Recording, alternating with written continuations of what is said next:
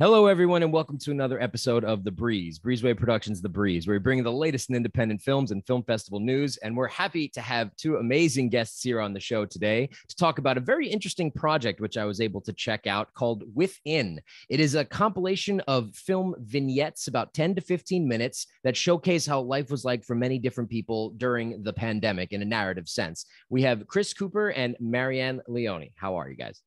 Real good, real good. Right on. Thank you for coming on the show, and tell us a little about your segment that is involved in Within. Let's see. Celine Rattray was Rattray, yeah.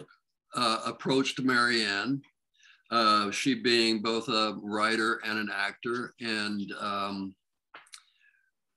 put this idea of gathering couples or families during COVID and putting together short scripts, short stories, and the production company, would send us 2 luggage size boxes of equipment, cameras, sound, lighting, tripods, microphones, everything you can imagine, much more than we needed to do our little 10-minute piece. So, I don't know.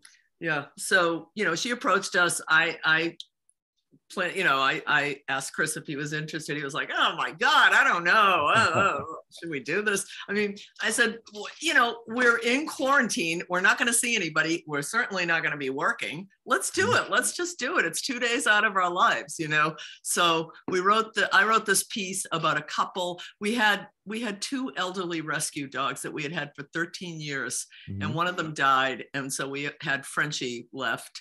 And I said, what if we do something about a couple that share a custody dog, and they've had an amicable separation, and and he manufactures something to stay overnight, and it's all about, are they going to get back together? Oh, wow. That is a very different approach to producing a segment. Were you familiar with all of the equipment when they sent it to you, being like, you are the crew, like, do it? Oh, that's why I was so hesitant. I have the greatest respect for all these different departments and what they, the responsibility that they have. And here we are, the 2 of us, running camera, lights, microphone, a really professional sound setup, Sure. And no, I was a little freaked out.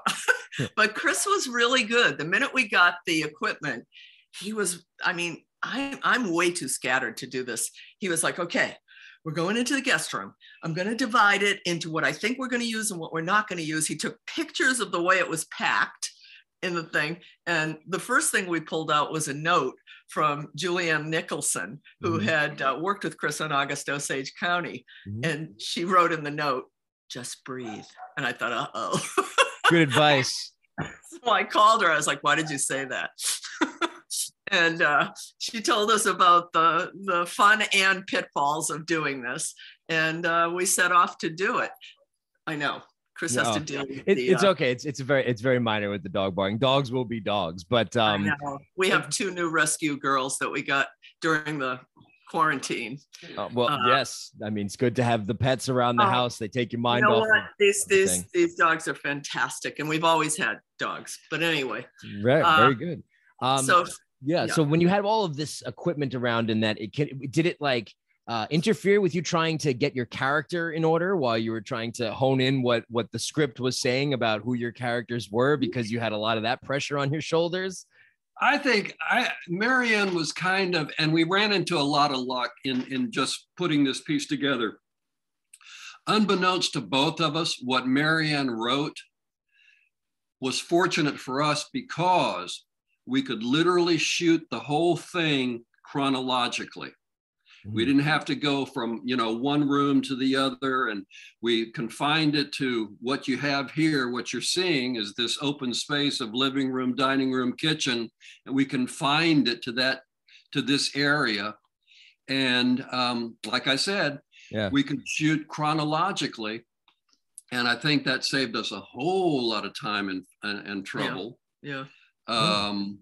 But it was terrifying in moments. Like there was a moment the first night where, we finished up around 1 a.m. We're wiped because it's been like a 15-hour day.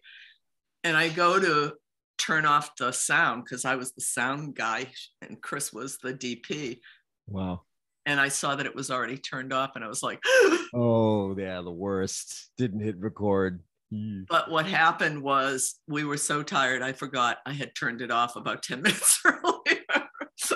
This was one of the advantages too, is that they made available 8 hours a day a DP and a sound person that if we ran into trouble, we could give them a call. Right. And they'd instruct us how to, get out of it, carry on. Oh, wow. But it was, because, and we didn't call them that often. No, but we did a 360 of our house and sent it to the DP, and then he set up shots, which we could change as needed because because you've done film, sometimes you need to change the setup that you had originally thought of. But the biggest bugaboo was the fact that I had written wild turkeys into the scene, because every day I am the bane of the neighborhood that I feed the wild turkeys. They kind of hate me because they're like, our lawns, but I don't care because it's kind of amazing to see these pterodactyl looking creatures fly up from 30 feet up into a tree. Have you ever seen this? The wild turkeys? I know the whiskey and I know that they're real creatures. It just, when you watch them, it does not make sense. The weight of these turkeys that they can almost fly vertically, It's kind of amazing, but so anyway. You're animal wranglers as well to add to the crew position. Yeah, and we've been feeding these turkeys for, these months. Are wild turkeys, and they come into come to us every day, a flock of about 15. Yeah, and so we really depended on them showing up, and of course. You aim. It was a nightmare. A camera at something with a pencil eraser sized brain, and it runs away. Yeah, hope for the best. So that was like, we did 2 days of shooting, but then we had a day of reshoot, and we were all cocky in the bit. We're like, oh, we're not going to need it. This is an easy scene. Yeah, the turkeys. Yeah. Like the first thing when they teach you in film school, don't work with kids or animals as like the top 2 or 3 things. Right. Well, you did it though, and it worked out. It just, you had to make it work for you. You can't really predict the mind of an animal, but you did it. Right. And the dog behaved beautifully, but it was the turkeys that didn't show up. And also, Chris and I had not acted together since before we were married in a student film of Nancy Savoca's at NYU. That was the last time we had really acted together. Would you say this is your favorite scene partner, Chris? Oh man, one of them, definitely. I mean, if people would ask me, of all the films that I've done, what would most represent you to a T? And this is it. I mean, what you see is Marianne captured me really well, and I adore the relationship that she created, and what you'll see in this film. I mean, it was a little fun. It was a little touching. It was had a great experience to get back and work with my girlfriend here. That's amazing, and it seems like both of you had a really great time while you were doing this piece, and that it's included amongst a series of other great films and vignettes which have amazing talent, like Julianne Moore, who I saw in another piece, and it shoots from all over the world, and it shows different experiences that people are having during the pandemic. So again, the project is called Within. We will be showcasing all of the platforms that it's on below once we talk with the producers and the PR about it, because I'm sure that it can be seen in many different areas. In closing, what would you say audiences, what you hope audiences can take away from watching your piece specifically in this project? Well, I think that they can take away that relationships, long-term relationships, are often in flux, And sometimes you're dancing together and sometimes you're dancing on opposite sides of the room, but you're always dancing.